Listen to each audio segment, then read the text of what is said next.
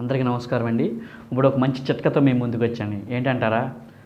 దానిమ్మ చెట్టు అనగానే, కాయ అనగానే మనం చాలా ఇష్టంగా తింటాం. చిన్నపిల్లలు అయితే మరీ ఇష్టంగా తింటారు అండి. దానివల్ల చాలా ఉపయోగాలు ఉన్నాయని డాక్టర్లు కూడా చెప్తారు. వీక్గా ఉన్నాడమ్మా, ఏదైనా దానిమ్మకాయలు జ్యూస్ చేసి ఇవ్వండి, కొంచెం బలంగా ఉంటాడు, ఇలాగ కొన్ని రోజులు ఇస్తే బాగుంటుంది అని చెప్తారు, డాక్టర్లు చెప్తారు. అదే కాకుండా దానిమ్మ పువ్వులు అవి కూడా మనకి చాలా ఉపయోగపడతాయండి. ఇప్పుడు దాని గురించి మనం తెలుసుకుందామండి. ఏంటంటే మనకి ముక్కులోంచి చాలామందికి బ్లడ్ కారుతూ ఉంటుందండి. అది ఎందుకు కారుతుంది అనేది మనకు తెలియదు. ఎందుకంటే బాడీలో హీట్ వల్ల కారవచ్చు, మనిషి వీక్నెస్గా ఉన్న కారిపోవచ్చు.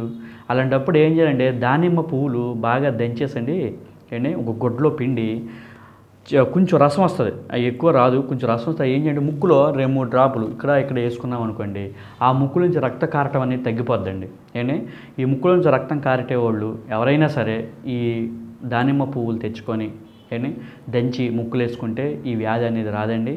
ప్రతి ఒక్కరు ఈ చిట్కాని పాటించండి. ఇప్పుడు చాలామందికి వేరియేషన్లు వస్తాయండి. అవి వాటర్లో అబియస్ అని ఒక సూక్ష్మ క్రీమ్ ఉంటుంది అన్నమాట. దానివల్ల ఏమవుద్దంటే మనం కాచి చల్లార్చుకుంటూ తాగేస్తే ఇదేమవుద్దంటే మనం పిల్లలు ఏం చేస్తారని గబుక్కున వెళ్ళి ముంచుకొని వాటర్ తాగేస్తూ ఉంటారు. చిన్నపిల్లలు మన బిందుల్లో కానీ మట్టి కుండల్లో కానీ పెట్టుకుని నీళ్ళు గబుక్కుని తాగే దాంట్లో చిన్న చిన్న క్రిములు ఉంటాయి. దానివల్ల ఏమవుద్దంటే విరోచనలు వచ్చేస్తూ ఉంటాయి. అది చాలా డేంజర్ అండి. అలాంటప్పుడు ఏం చేయాలంటే మనం వెన్నపూస దానిమ్మ చెట్టు ఆకులు వెన్నపూస కలుపుకొనండి, చిన్న కుంకుడి గింజంతా మనం చేసుకొని ట్యాబ్లెట్లా చేసుకొని అది తీసుకున్నాం అనుకోండి. దేంట్లో అండి మనం పెరుగన్నంతో కానీ మజ్జిగతో కానీ మనం తీసుకున్నాం అనుకోండి, మనకి ఆ విరోచనాలు అనేవి తగ్గిపోతాయండి. ఈ విరోచనాలు అనేవి మనం ఏంటంటే వాటర్ తాగేటప్పుడు కాచి చల్లార్చిన వాటర్ తాగితే చాలా మంచిదండి. ఇలాగా తాగటం వల్ల మనకి చాలా మంచిది, ఆరోగ్యంగా ఉంటాం. అందుకే వర్షాలు బాగా పడుతున్నాయి. ఈ కాచి చల్లార్చిన నీళ్ళు తాగండి. ఈ అబియస్ అనే సూక్ష్మ క్రిమి నుండి బారిని తగ్గించుకోండి. ఈ చిట్కాని పాటించండి. ఇప్పుడు చాలామందికి విరేచనాలు వస్తాయండి. ఎందుకంటారా? విరేచనాలు అనేది మన తిన్న తిండి వల్ల వస్తాయండి. మనం కాచి చల్లార్చిన వాటర్ తాగడం చాలా మంచిదండి. ఎందుకంటే వాతావరణం బాగలేదు. ఇప్పుడు మనం టిఫిన్ బల్ల దగ్గర కానీ ఎక్కడ కానీ వెళ్తే వాళ్ళు ఏంటి బిందులో పోసేసి తాగేయడం మంచినీళ్ళు అంటారు, ఫిల్టర్ నీళ్ళు అంటారు. కానీ తాగేటప్పుడు కొంచెం ఆలోచించి మంచినీళ్ళు తాగండి. తిండి విషయంలో కూడా మంచిగా తినండి. ఏంటంటే విరోచనాలు అనేది మనిషిని బాగా వీక్ చేసేది విరోచనం. జిగిటి రేషనం, ఒక నీలి రేషనం అని విరేచనంలో రకాలు ఉన్నాయి. జిగిటి రేషనం అనేది మరీ దరిద్రంగా కూగోలేడు, నించోలేడు, నొప్పి పొట్టంతా నొప్పి వచ్చేస్తుంటుంది. దానికి అంటుంటాడు, ఇంత పడుతుంది, చాలా ఇబ్బంది పడిపోతాడు. అదే నీలి విరేచనం అనుకుంటాడు, కూర్చోక ముందు వెళ్ళిపోతుంటుంది బయటికి, చాలా ఇబ్బంది పడిపోతారండి. అలాంటి వాళ్ళు ఏం చేయాలంటే ఈ దానిమ్మకాయను ఒకటి తీసుకోనండి, పాలల్లో వేసి ఒక 5 నిమిషం 10 నిమిషం ఏడించి దాన్ని ఎండిపోయిన తర్వాత బాగా దంచి పొడిలా చేసుకొని వేడి నీళ్ళలో మన గ్లాసు వేడి నీళ్ళలో కలుపుకొని తాగితేండి ఎలాంటి విరోచనం అన్నీ టక్కుని గట్టేద్దండి. మనం ట్యాబ్లెట్లకు వెళ్ళక్కర్లేదు, డాక్టర్లు చూపించక్కర్లేదండి. కానీ ఇది మాత్రం కంపల్సరీగా వాడండి. విరోచనాలు అన్నవాళ్ళు ప్రతి ఒక్కరు కూడా ఇది పౌడర్, అదే దానిమ్మ పౌడర్ కలుపుకొని తాగితే విరోచనం అని తొందరగా తగ్గిపోద్దండి. ఈ చిట్కాను పాటించండి. ఇప్పుడు దానిమ్మకాయలు తినటం వల్ల తప్పేం లేదండి, ప్రతి ఒక్క ఇళ్ళల్లో కూడా ఉంటాయి. కానీ కొంతమంది ఏంటంటే ఒక లేబర్ అంటే మిడిల్ క్లాస్ ఫ్యామిలీ వాళ్ళు 1-2 కాయలు తింటారు.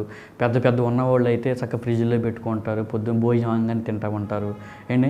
అది కాకుండా దానిమ్మకాయలు రోజుకి 1 కాకపోయినా వారానికి 1 2 తినడం చాలా మంచిదండి.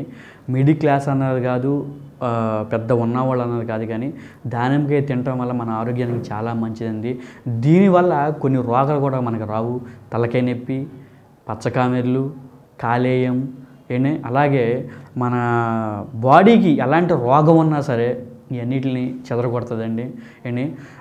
శరీరం కూడా కాంతివంతంగా ఉంటుంది. దానిమ్మకాయ తినటం వల్ల మనకి ఇన్ని ఉపయోగాలు ఉన్నాయండి. దానిమ్మకాయని ప్రతి ఒక్కరూ తినండి.